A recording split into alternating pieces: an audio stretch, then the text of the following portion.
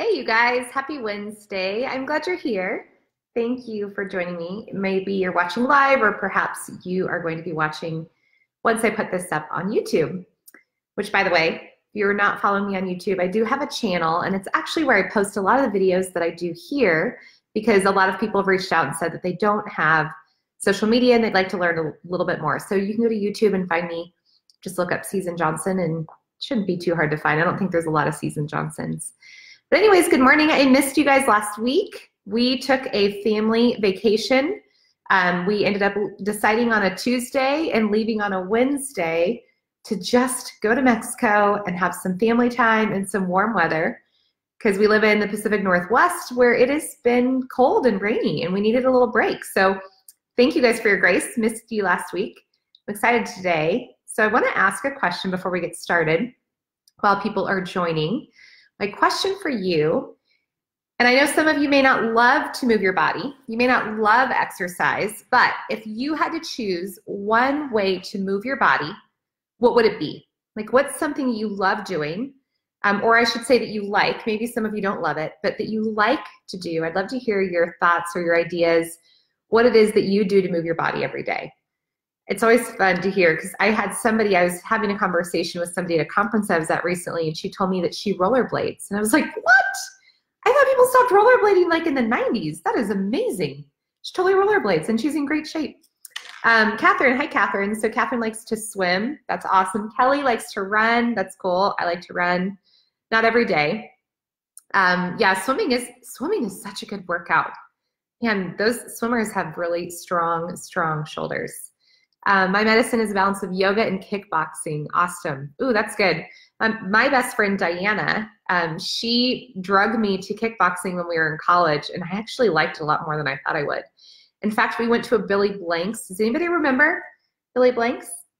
Because I used to do his videos, and her and I went to a Billy Blanks class in LA one time. We thought we were pretty cool. Veronica does dancing, rollerblading. See, another rollerblader. You guys, I am like missing out. I had no idea it was a thing still. That is really cool. Well, keep them coming. I love hearing what you guys are doing to move your body. So that's what we're going to talk about today. Before we get started, just for those of you who are new here, my name is Season Johnson, and I'm a nutritional therapy practitioner.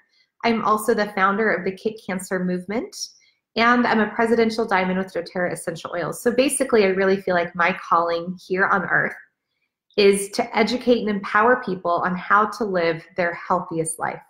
But I do want you to know that I don't have it all together. In fact, I would be the first to admit that I probably am learning more every day about health and wellness, and there's areas that I still struggle in. So just because I'm educating you doesn't mean that I have it all perfectly.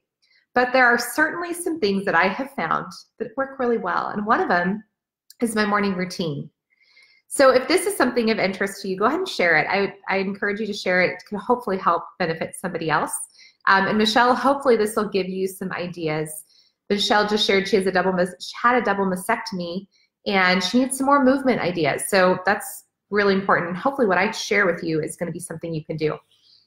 So I do want to say that just growing up, we were raised fairly healthy. We were also raised to move our body. My sister and I were both in sports. But I'm going to also tell you, this is confession time. I am the worst at being consistent with real good exercise. And I was actually just having a call with one of my good friends and business partners. And we literally just 5 minutes before this, you guys, we established accountability for each other. We're going to check in every morning I'm going to tell her what my workout goals are for the day. And we're going to check in at night or check out at night, letting her know if I accomplished it or not. So again, I hope that this is speaking to you that you know I'm not perfect at this, but I have found something that does work. So this is something that I'm going to share with you. This is something that I am doing consistently, and it's been really easy for me to be consistent with. And I think part of it is because it is easy, but it's made a difference in my body. So as we get older, I'm 37, I believe. Don't quote me on that. I'm really bad at math. But I'm 37, and as I've gotten older, my body's changed. And one thing I've noticed is I started to lose tone. I don't like that. I want to have toned abs. I want to have toned arms. I want to feel strength. I want to feel strong. And yes, having a baby, my gosh, having children completely changes your body as well. So when I started implementing this workout routine, don't worry, I'm going to tell you what it is in just a moment. And there's a few other pieces that go with it. I started to see major change in my body, but I also started to see strength. I felt stronger and I felt better. So for those of you who've been following me for a while, you know that morning routine is one of the most important things that I can do for myself, spiritually, physically, emotionally, from a perspective of being an entrepreneur. I have to feed my soul in the morning. The way I do that is I actually have a pretty lengthy, it's all over an hour morning routine. And for those of you on Facebook, I did link my blog post that walks you through my morning routine in detail. So you can read that. For those of you on Instagram, you can find my morning routine blog post at SusanJohnson.com. In the search button, just type in morning routine or morning power hour, and you're gonna find the details. So I do walk through a really lengthy morning routine. Wake up. First thing I do is I walk out to the kitchen and I take some minerals and my probiotic. PB Assist from doTERRA is what I take for a probiotic. Then I heat up. This is going to surprise some of you. For those of you who've been following me for a while, when I say this, will you give me like a thumbs up so that I know that I have some people who aren't judging me? The next step is I warm up my coffee enema concentrate. I do a coffee enema most days of the week. This is something that I do to cleanse my liver and to be proactive at supporting my adrenals as well as my hormones. Also clears my skin, and it's one of the most powerful detox methods you can do. So then I do my coffee enema, and during that time, I'm listening to a sermon. I just love to have time with Jesus and to be filled by a really inspiring message from the Bible. So I listen to a sermon.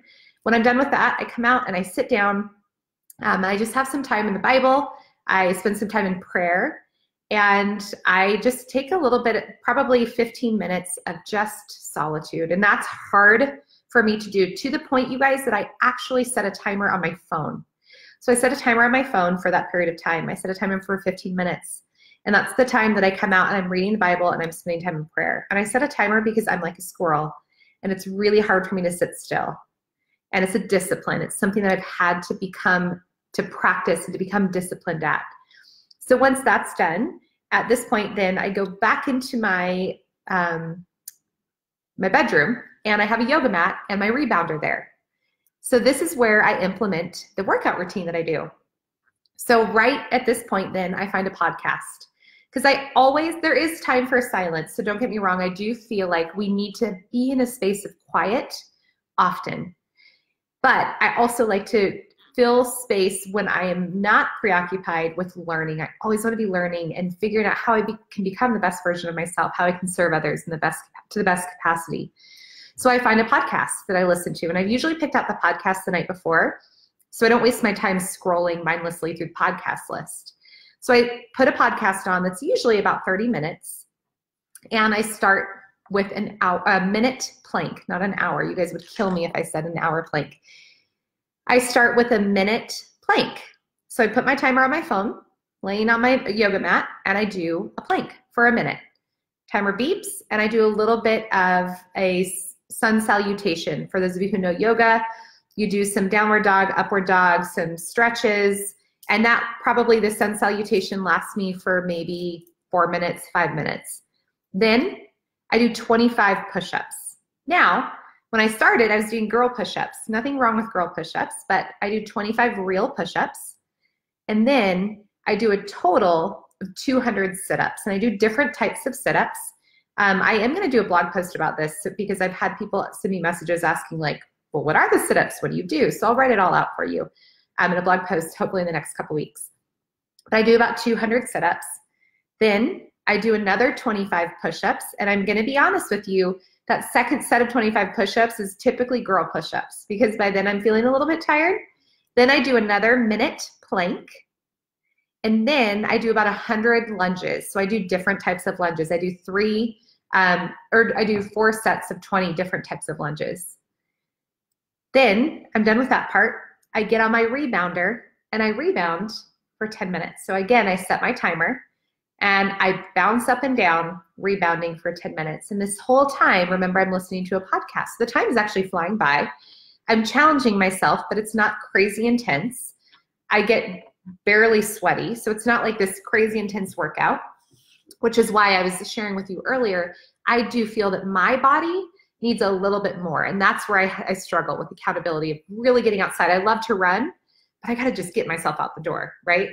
So for me, this morning routine has been huge. But let me tell you one of the most powerful aspects of it, where I did start to see even more dramatic change. And this was mostly in inflammation and I would say probably my abs. So my husband and I during the week, most weekdays, we do intermittent fasting and we're not consuming any alcohol during the weekdays. And I say most because not every, I mean, like, let's see, Monday night, we almost put an offer on a house here in Bend and we were like, well, let's have a glass of wine to celebrate. We went out to dinner. So that was a Monday night. But for the most part during the week, we don't have alcohol and we finish dinner by 6 p.m. So we're all done eating by 6 p.m. I have some tea later in the evening and we go to bed by 9. We're early bed people. We rise, we don't eat again until usually 11 o'clock. So 10 or 11 a.m. So what we're doing, it's called intermittent fasting. It's the way we do it, you guys, is so simple. Some people do it way more intense, but for us, this works. And I know that I can't set myself up for total deprivation because I'll just throw the towel in. So when we're feasting for 12 hours, I'm sorry, feasting for 12, fasting for 16. Is that right? Did I do the math? No. Feasting for 8, fasting for 16. Sorry, I told you guys. Let me just take a moment to recognize the fact that I really meant it when I said I was terrible at math. So feasting for 8 hours and we fast for 16. This is when I started to see even more inflammation leave my body and my abs and my stomach look and feel really strong and flat. So for me, the combination of this morning workout routine, which doesn't take me longer than 20 minutes, and intermittent fasting during the week has been a game changer. And also, as I tell you guys all the time, your diet, your nutrition is foundational to all of this. So I can't promise you that this routine would work well if you're still eating junk, but I can promise you that every little step helps. In fact, I was talking to somebody earlier and I said, remember, just one step each day, it compounds. And in a month, you're going to be so much healthier and so much more disciplined than you were before. So I'm going to give you some marching orders from this, just some takeaways. My takeaways would be a challenge for you.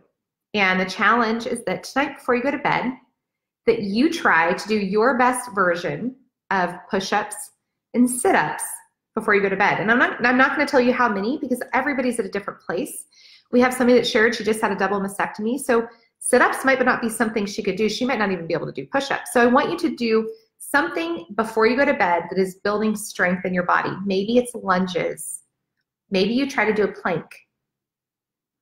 So whatever it is, I want you to move your body, do something before bed tonight. So you could do it now, but you could do it right before bed.